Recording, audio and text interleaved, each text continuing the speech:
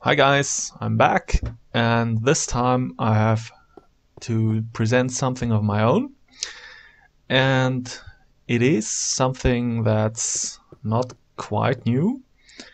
It's a spawner modification, something like finite liquids or better than wool already provide, but I did it for multiplayer. As you can see, this is my SMP server, and I installed the mod on this, and I'm going to show you what it does. Basically all it does, it's in 9 by 9 by 6 high volume. It will over time convert, oh no, that's cobblestone. It will convert cobblestone and brickstone into their mossy variants, and the brick will also, with a chance of 30%, become the cracked brick. Yes, and that's what I'm gonna wait for. Okay, so I'm just gonna put some of those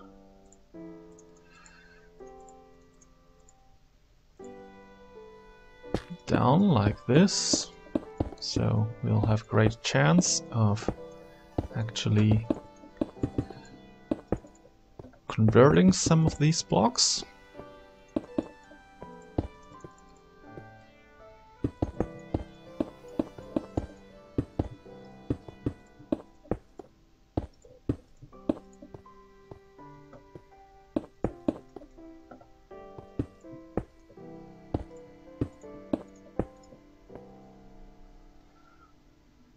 Well, and now I'll just wait and see what it... Oh, here, right about here, it already converted the first brick into cracked brick, and here is mossy brick,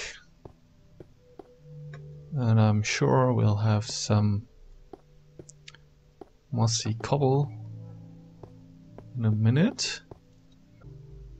I'll just wait and cut the video when it happens. And here we are. As you can see, sometimes blocks will change, and that's what I'm gonna use to build a little farm for that. So I'm just gonna clear the space. So I cleared the area again. As I said, it's 9 block by 9 block wide, centered on the spawner, and it's 6 block high, and the spawner will convert 1 block below, 1 block it's on, and 4 blocks above it. So if you want the maximum yield, you can use the whole volume of this size. So what I'm gonna do is I'll be pushing blocks from one side along here, and we'll collect the blocks over here. So I'll need 1 more rows of blocks to supply blocks. I will show you how to do this.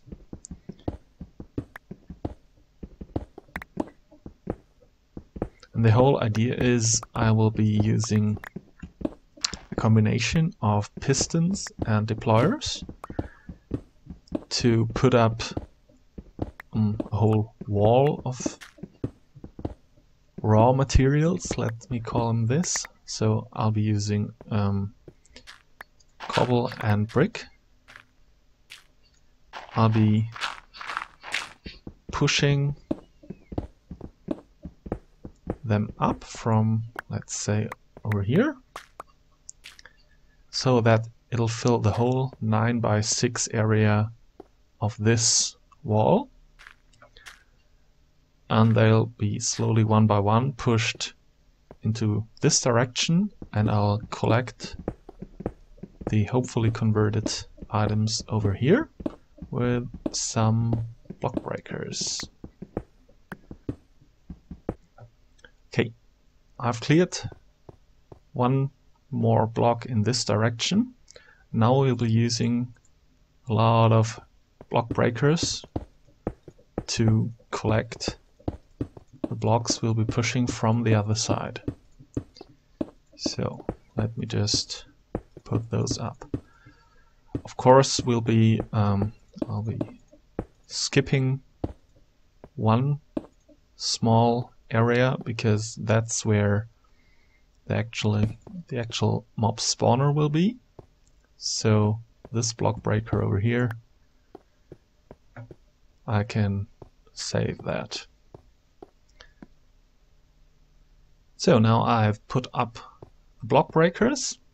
Of course, I'll have to make another row of spaces just to collect the items with tubes. So let me just clear this area. Okay, now I've cleared that too, and now we'll just have to get some tubes. I already have, 3 over here. I think I'll have to go upstairs, but first we'll just make ourselves some pistons. And we'll be needing a lot of them, so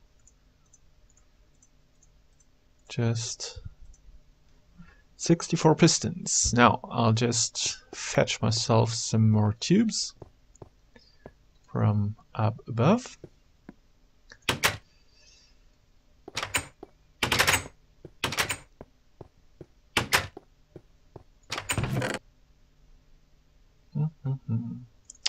Here they are.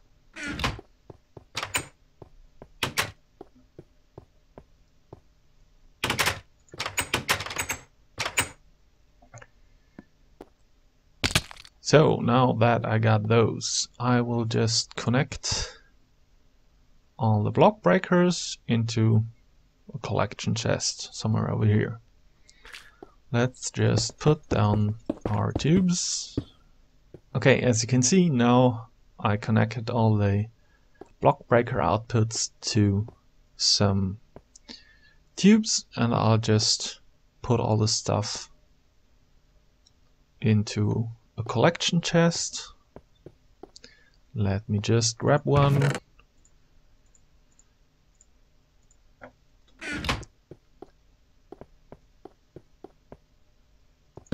Let's put it there, just for... you never know. Okay. Now. Oh. Okay, I just realized I made a small mistake, because I actually need to power the block breakers occasionally, and I don't have any way to power them at the moment. So let's just remove those tubes and replace them with redstone tubes. So how could I forget that? Okay, I got my tubes back. So let me just get some redstone. And we'll be converting our regular pneumatic tubes into redstone tubes. Just add some redstone and you'll have redstone tubes. Let me just get those, and well, again, I'll just connect all those with my tubes. Okay, so now they're connected with redstone tubes, and that's much better. Let me just put one more over here.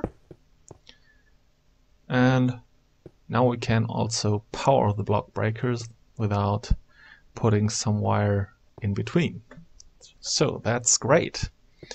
Now we have to push our blocks from over here. So we are just gonna need some pistons to do this job, and that's a good job for pistons because they are able to push blocks up to they can push up to 12 blocks at once, and since we only have to push them 9 blocks, this will work with regular pistons. So I'll be building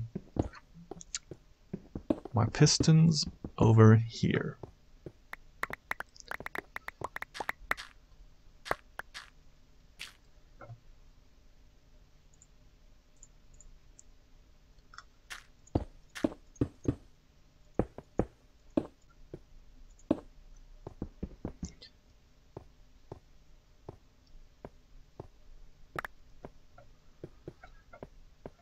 So now let's just remove the misplaced pistons over here,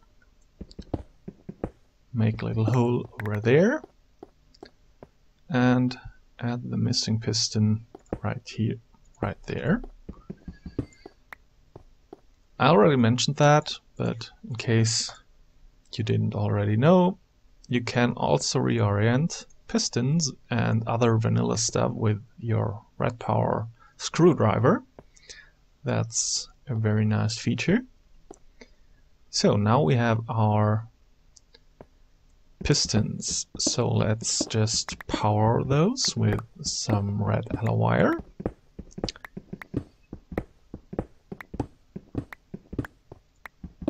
I'll have to reach them all, so I will.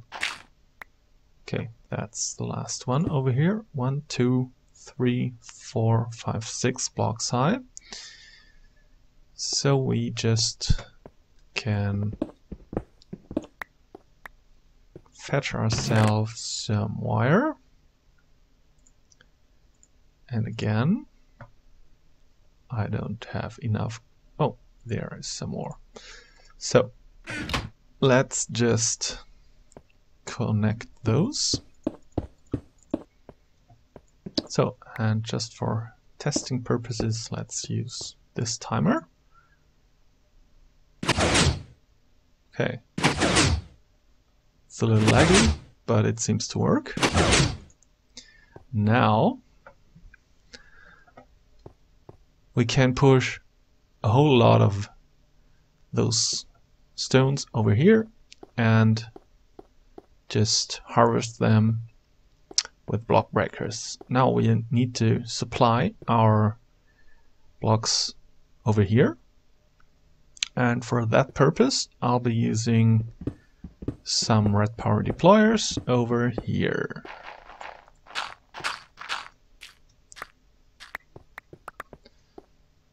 So we'll just put some deployers.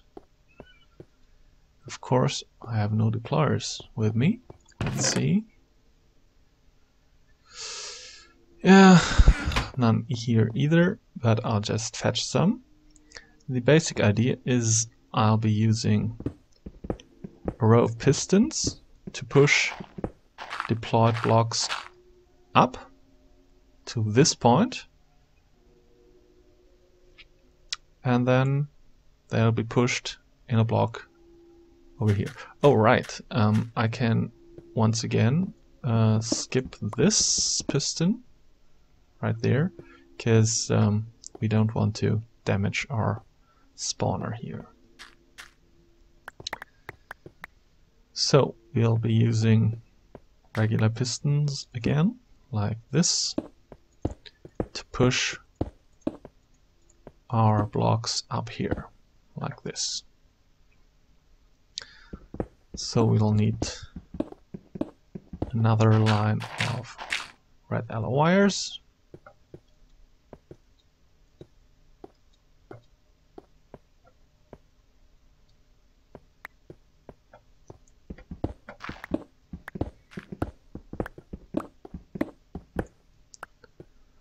On those pistons right here.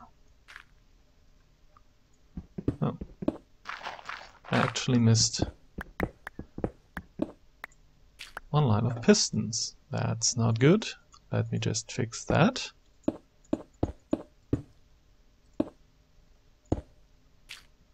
here we go.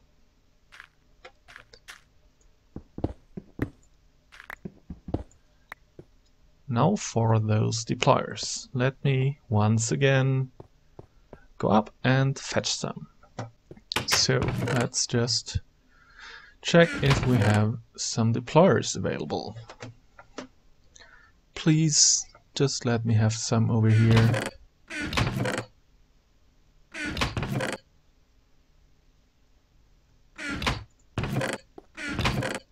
Okay, obviously not, so we'll just have to make our own. We'll need 9 deployers, so we'll be needing some more pistons, and for that we'll be needing some more iron.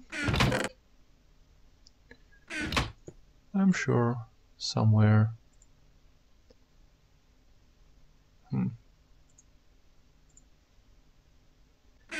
Okay. First we'll need more pistons, like this.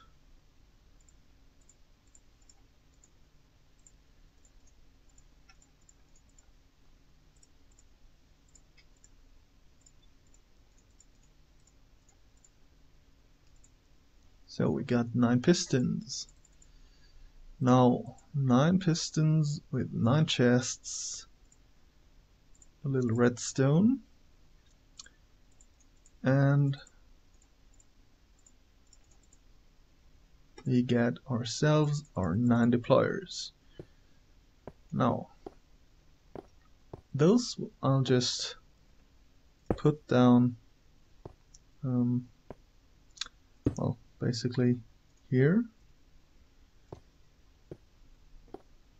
I'll just do it from the other side so I can reach it better.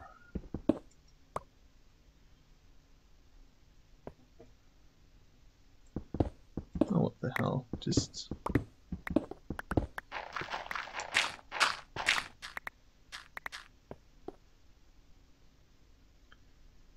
So those just for placement purposes. And damn, I wanted to place a torch. Now, let's just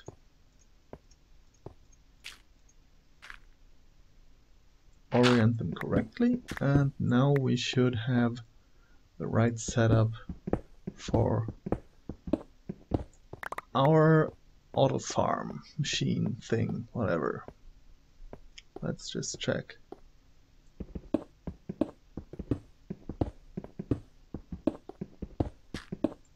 Yes, they seem to be oriented correctly.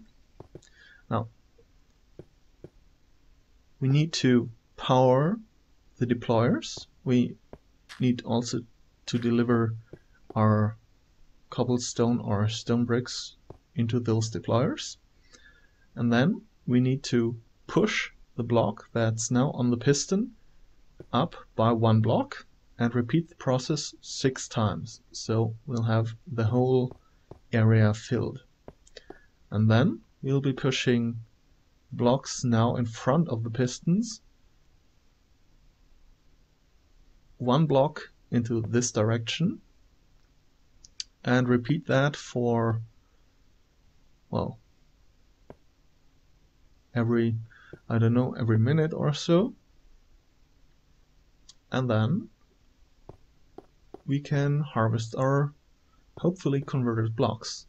I'll be adding a filter to the output, and I'll simply recycle all the non-converted blocks, and the finally converted blocks will just be in this chest, like so.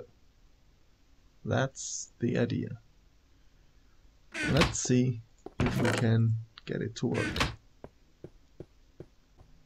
Okay, once again. So I'm finally almost done with the whole wiring, and I'll show you how to do this, how I did this in a moment. So, as you can see, next to the block breakers, which will be powered by the redstone tubes over here, I have set up this tube to collect the items. I'll be using this filter to separate any items I do not desire. For example, I have pre-cracked stuff over here. So let me just set up the filter to, let's say I want to accept the cracked stones, the mossy stone, and the mossy stone bricks, like this. Since in this configuration the filter is closer, then I would put the chest here and this chest. Items in the filter will go through the filter.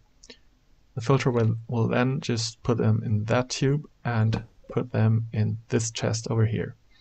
As you might have noticed already, Minecraft 1.0 lets you stack chests directly above each other, so you still need a place beside, but you can now stack them crazy close and tight above each other.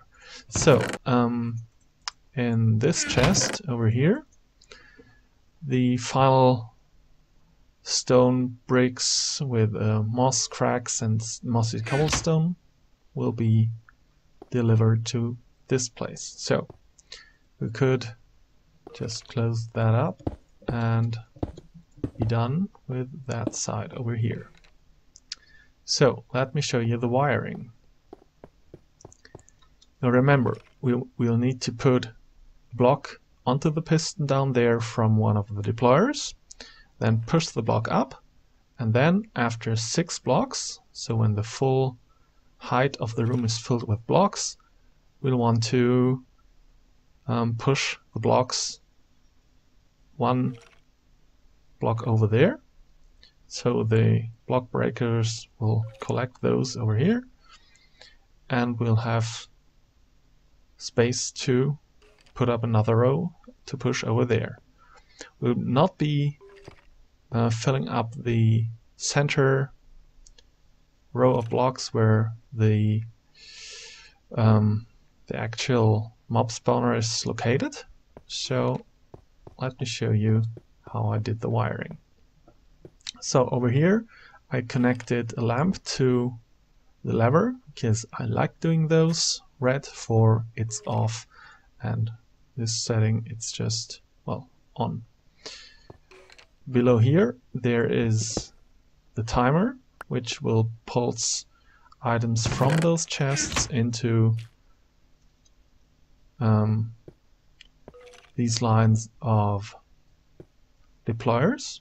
They are not filled yet. I have to get some stuff and do that, but that's the gist. It also enables this wire, so when it's powered,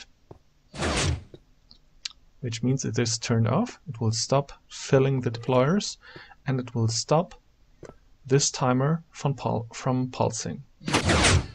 This timer is set to 30 seconds, so every 30 seconds I'll be building up a new wall and push the blocks over by 1. So this timer, so whenever every 30 seconds it will reset this counter. So it starts counting from 0. This wire will not be powered, and the timer, oh, I made a slight mistake here. Let me just fix that. I moved it all by 1 block, so that's why it's not correctly set up. So now this way, the timer over here will pulse 6 times, connecting to the deployers over here through this wire, connected through a jacketed wire to those tubes without any delay. This jacketed wire will connect the redstone signal but still separate the tubes, so we can have those deployers for our stone bricks and those for our cobblestone, but the signal will be transmitted, and those will deploy our blocks on those pistons. Then shortly after, that's the line powering the deployers over here. The same line will go into this repeater for a short delay. So this one is a null cell. It's just a strange way to cross some wires. You could do this with bundled cables and colored wires, but I just didn't feel like it this time. So I'll be powering the pistons, and those will push the blocks up. So this happens 6 times, and then the counter will have reached its maximum count, and will, well, power this line, blocking the timer, so it won't pulse anymore. And this will do the following. First off, we'll have this wire over here going through this pulse former to power, connected by this jacketed wire, those block breakers, so they will just harvest the blocks. After a short delay, so that's this line here, after a short delay, I'll pulse the pistons, enabling us to, well, they will push the blocks into the direction of the breakers, and 30 seconds after we'll just rotate the blocks by one. So let me just put all my junk in here and get some raw materials, or maybe, yeah, let me get some chests and some raw materials. So for our materials, I'll just be going to our mega furnace. You might remember that one. We have a lot of stone over here. Well, maybe that's a little bit too much. Let's say some more. Oh, well, this. Well, just let's say that's enough. So we can just easily craft us some stone bricks like that. 1 stack more. So we have a full stack over here. Now we have some stone bricks, and let's get some cobblestone for the rest. Oh, I should really turn on the cobble generator again. So we have ourselves some cobble and some stone bricks. Just let's fill it up here again, and we'll have some for the next time. So let's head back. So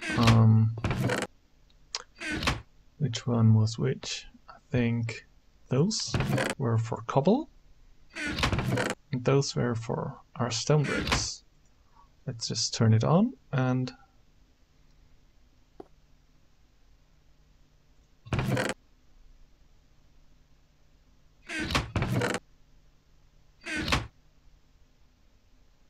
okay, we are now emptying our chests. Okay, now it's covered, it's running, and as you can see, it's building up a wall like this and pushing it over. Always leaving this hole down there intact, so our mob spawner won't be damaged.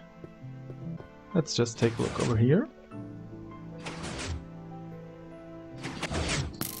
As you can see, we're collecting all the loot, and transformed blocks will be going this way into this chest, and regular blocks without conversion will be over here. So now let's just cover this up, because now we are pretty much done. So here we have it. It's more or less covered up. There's a tiny, let's call it control room over here. I can turn it on and off. And when it's operating, I can still adjust the settings over here. And it will produce more or less automatically mossy cobblestone and mossy and cracked brickstone into this chest. All I have to do is to supply raw cobble and stone bricks to those chests over here, and I should be good. Remember, you can still do that manually, so it's maybe not the best way. You could also just feed this tube going from over here back into the other chests, because well, you will probably not need that over here. So that's something I'm gonna do later, probably. So, but it's already working. It's already working quite well, and that's about it for now. Thanks for watching, and see you soon.